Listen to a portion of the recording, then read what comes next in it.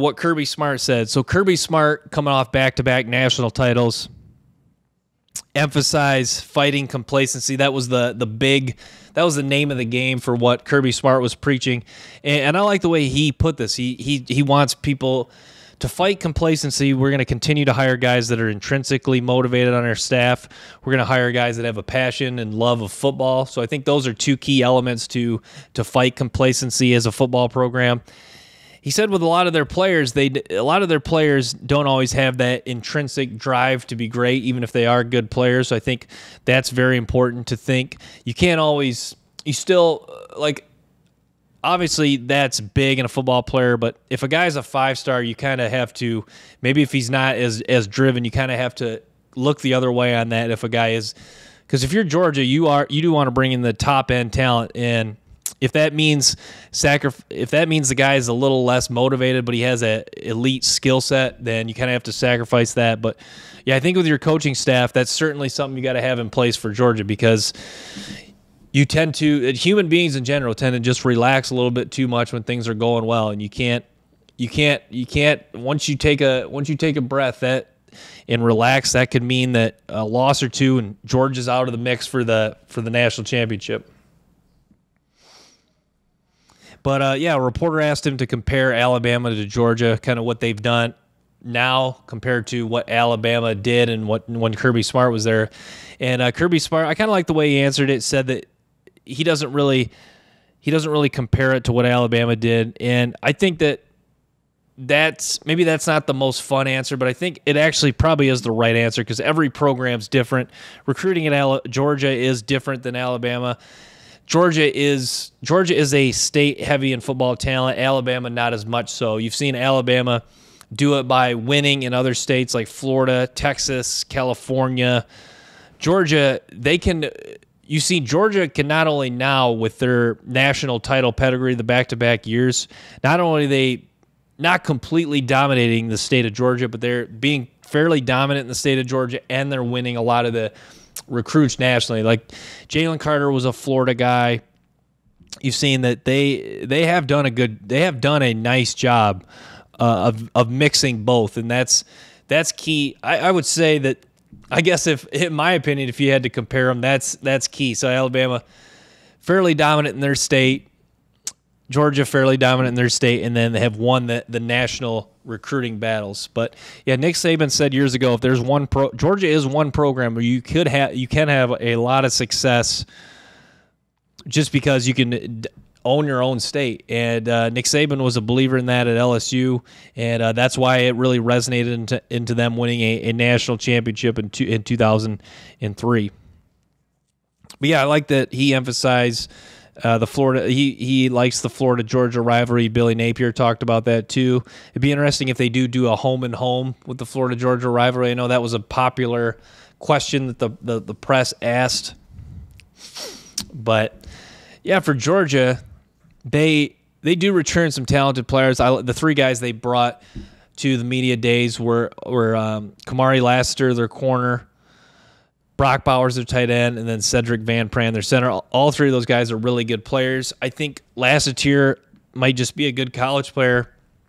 I'm not sure what his upside in the NFL is, but Van Pran, probably the best interior offensive lineman for this upcoming draft, and then Brock Bowers, the best tight end for this upcoming draft. So, yeah, Georgia, despite losing a lot of guys to the NFL, they still have legit NFL guys coming back, and they still have actually have a pretty good amount of depth. I think Georgia's kind of getting pegged like for sure they're going to take a step back. And my question, I've kind of made the argument, what if they're even better than last year?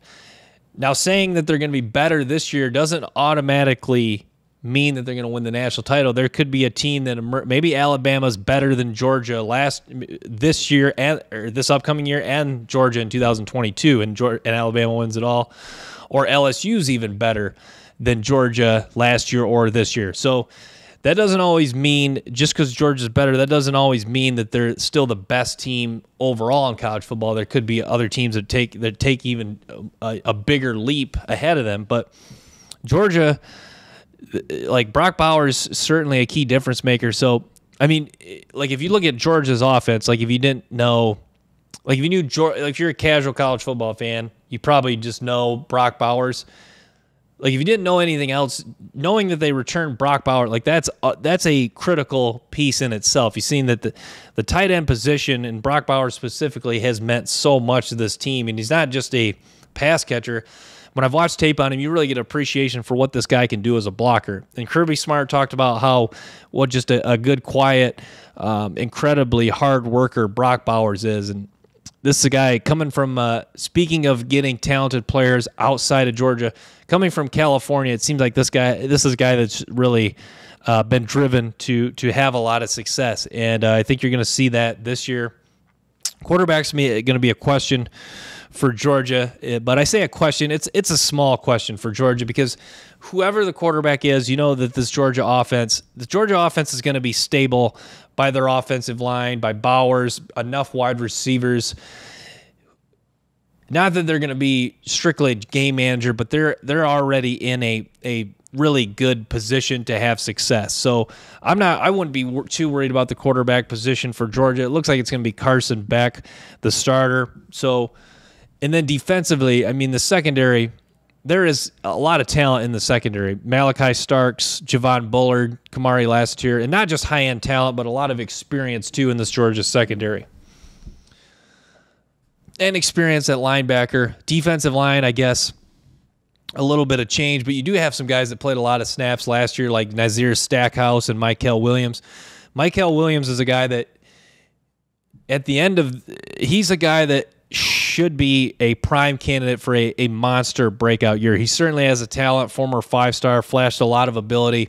I think this is a guy that is really going to come into his own this year, and this is a guy that you could be talking about in 2024 as a top 3, top 5 pick. So I think it'll be fun to see how Mykel Williams develops. But yeah, Stackhouse, another guy, D tackle, played some snaps.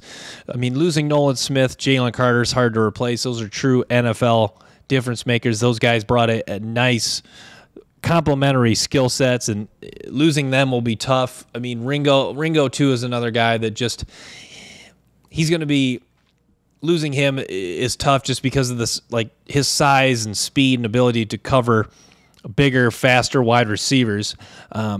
Certainly is a loss. And then even like Stetson Bennett, just a guy who losing his leadership will be tough. You got to feel like Stetson Bennett is a guy, I could see Stetson Bennett being a coach down the road. I think he has a bright future as being a coach. I think his passion for the game, whatever happens in the NFL, maybe he does eventually become a starting quarterback in the NFL, or at least a good backup for a long time. I think I'm going to make a prediction. I think you'll see Stetson Bennett back at Georgia being a coach, whether maybe a quarterback's coach, an offensive coordinator. I think he is a guy that, you know, with his story, I think he is driven to find success and find a winning path in life after college football. Thanks for tuning in to the Brant Parcel Show. Make sure to stay tuned for more episodes and clips from the show. Till next time, peace.